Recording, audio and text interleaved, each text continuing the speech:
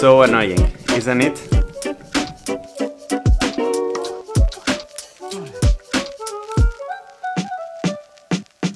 I hate having flicker.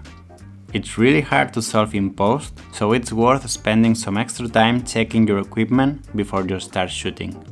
I do so making a time lapse of 20 pictures every time I use new equipment, to be sure I'm flicker free.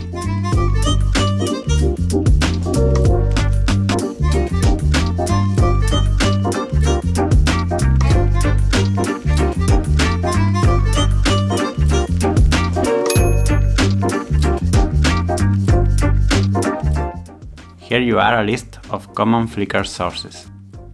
A common one, and easy to solve, is having natural light contaminating your set. Natural light is unstable, so you must close all your blinds and get rid of any light coming in. There are no blinds here, so I'm forced to animate only at nights, so I'm doing all this stuff at night. We are used to work with low budget lights in stop motion. Some could cause flicker. So whatever light you use, make sure to test it, and if it gives you flicker, replace it. A proper test involves selecting the right shutter speed. A lower shutter speed makes invisible most of these light fluctuations. So 1/30th or 1/50th of a second is a good shutter speed to check this type of flicker. Related to the animator, and depending on the light setup, it's important to be aware not to project shadows to your puppet, especially if you have light behind you.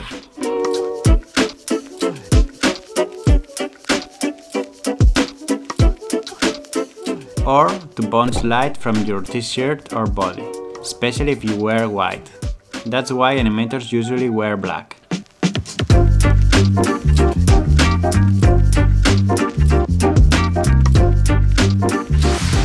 Computer screens do spill light, especially when near to the set, so make sure to enable the screen blackout on Dragon Frame.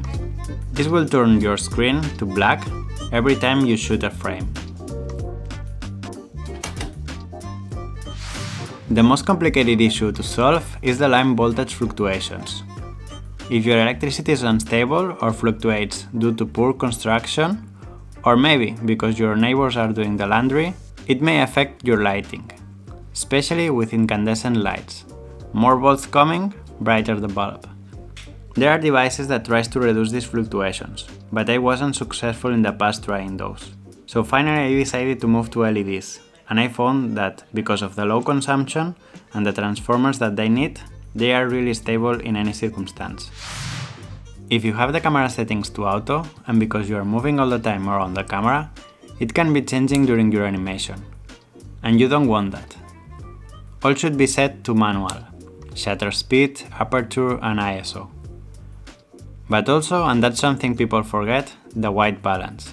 If you forget that one, the colors will change during your animation.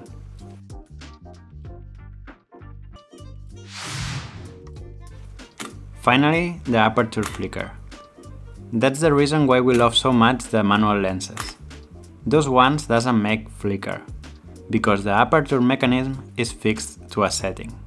This problem is really common, so next video will be all about this and 2 ways to fix it. Those are the main reasons to have flicker in your animations. So if you are having flicker, make sure to check one by one all the reasons that I have exposed and fix the source. Solving the issue in post-production, it's a real nightmare, so my recommendation would be to get it right in camera and avoid having to work a lot after your animation is done. Sometimes could be more than one thing at the same time that it's causing that flicker. So what I normally do is first start checking the things that I know for sure that works. For example, I would start with a camera and one source of light that works fine, and add things one by one to get the problem. So first one light, then 2 lights, 3 lights, etc. Or if you think that it could be the lens, check first the camera with a right lens and then move to other lens.